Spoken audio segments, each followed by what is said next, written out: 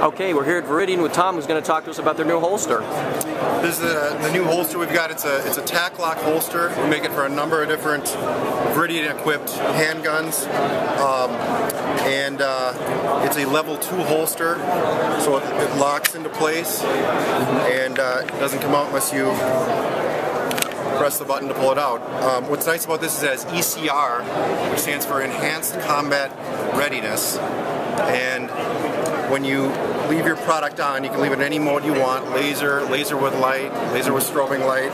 Just by pressing both buttons, you can change those modes. So I'll leave it in this mode. So you leave it on, put it in your holster, it shuts it off. You come back at your bedside or whenever you need your gun, and you pull it out, it comes on automatically.